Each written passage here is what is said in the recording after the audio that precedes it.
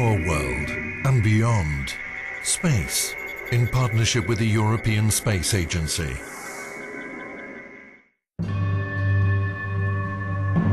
We send robots to fly over Mars, crawl over Mars, and soon to dig down into Mars, searching for signs that once, perhaps deep in the past, this planet may have been home to life.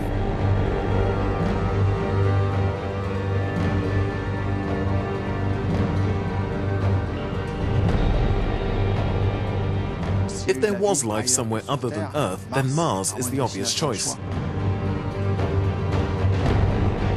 An obvious choice, but a puzzle nonetheless, and one that we're only just beginning to piece together.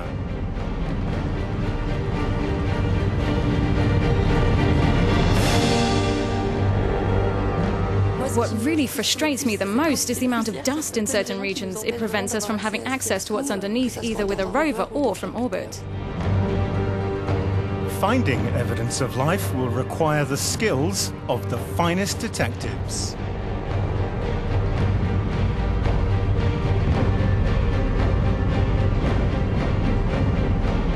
In the case of something that died a long time ago, for example, 3.5 billion years ago, we cannot possibly expect to find them in sort of tip-top shape.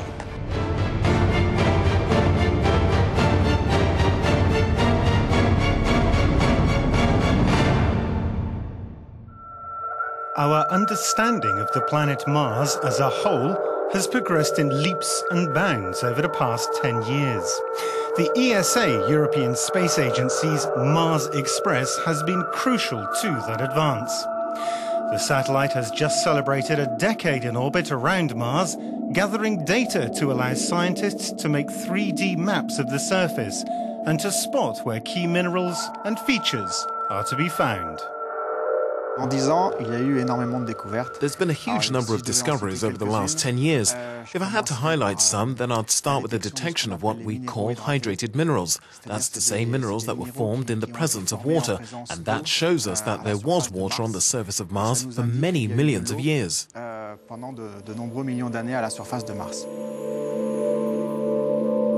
The widespread discovery of such hydrated minerals across certain areas of Mars has intrigued specialists. Once they find where those clays and sulfates are, they'll find where water once was.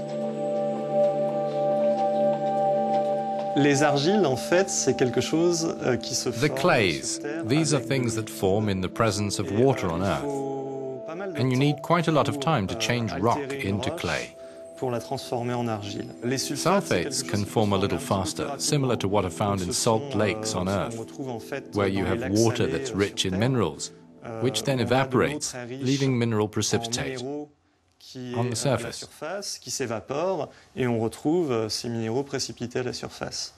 The first photos of Mars from the Mariner 4 space probe in 1965 fed the intense speculation over water and life.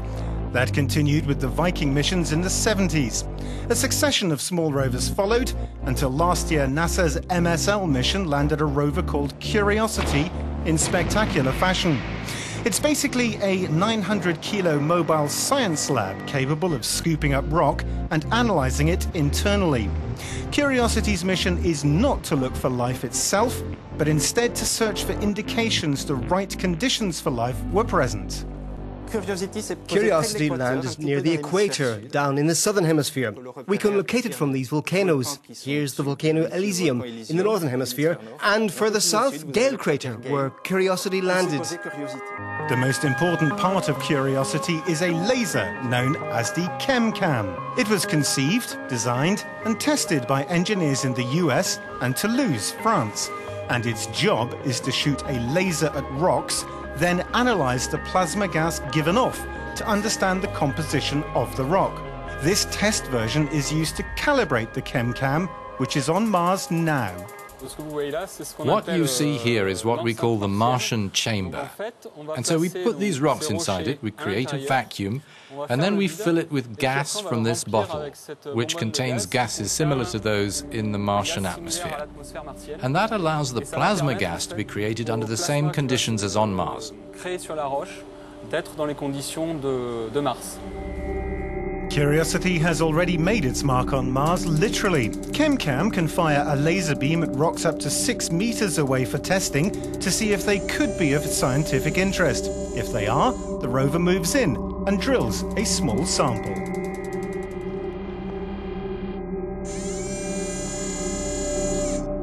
On est allé dans un petit bassin. We went to a little basin which looks like an ancient lake, and that allows us to ask questions about whether life could have existed in the area. That's to say, did we ever have the climatic conditions for life?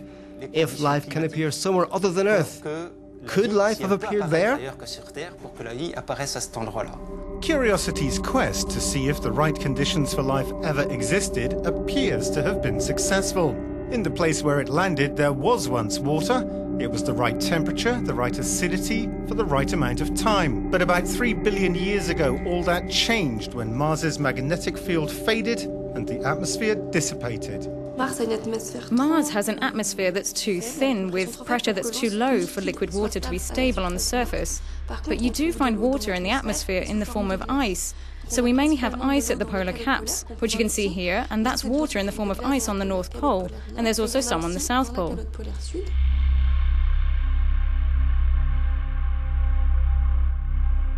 Mars Express showed there are deposits of ice beneath the planet's surface hidden by dust.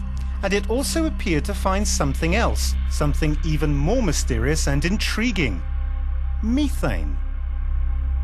In 2004, right at the beginning of the mission, Mars Express showed that there was methane in the atmosphere in very small quantities.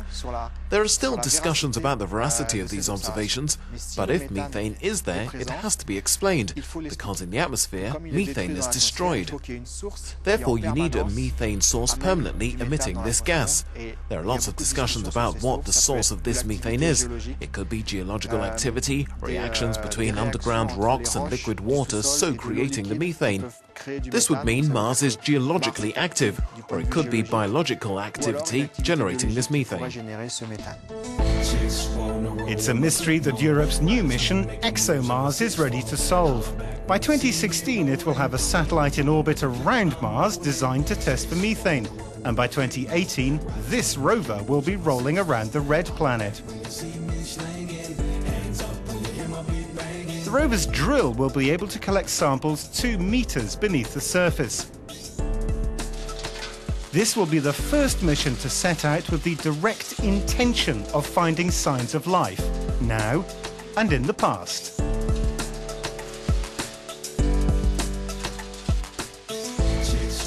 If you think your pickup truck is cool because it has 4x4 traction, well, this guy has 6x6x6.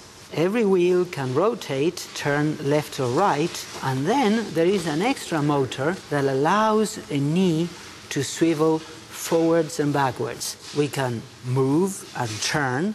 We can also crab. This is very important if you want to image a rock.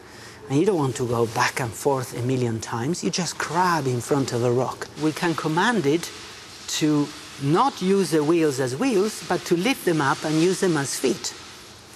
The rover can also skate. So what could all this detective work lead to? What would life on Mars have looked like? Some of Earth's oldest rocks may bear clues.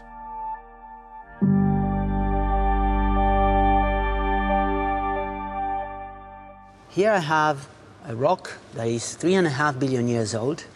So this rock was deposited when volcanic ash rained on a lagoon, and the ash fell down at the bottom of this lagoon.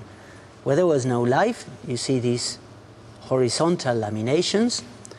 Where the cells were growing into colonies, they trapped sediments and formed these conical structures.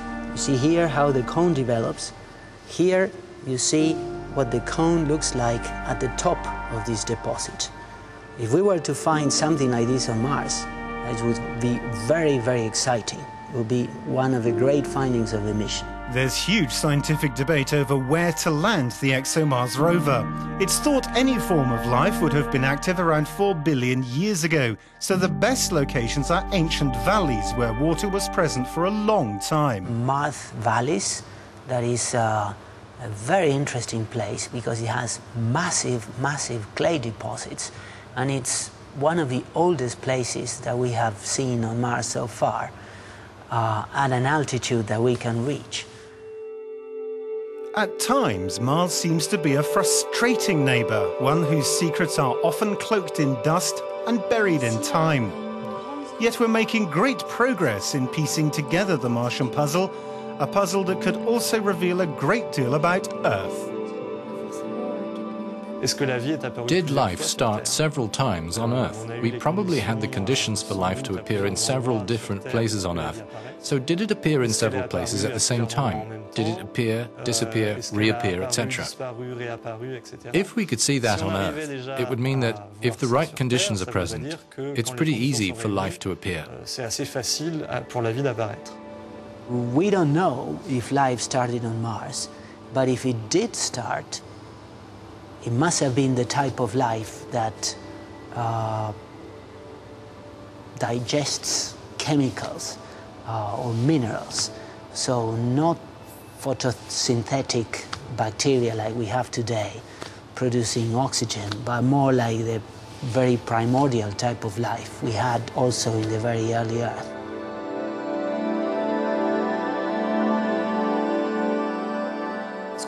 We think the main ingredients were present on Mars a long time ago, but is thinking enough? We don't know, and if we find life, then we can finally say that it is enough. And if we don't find it, then the mystery will endure.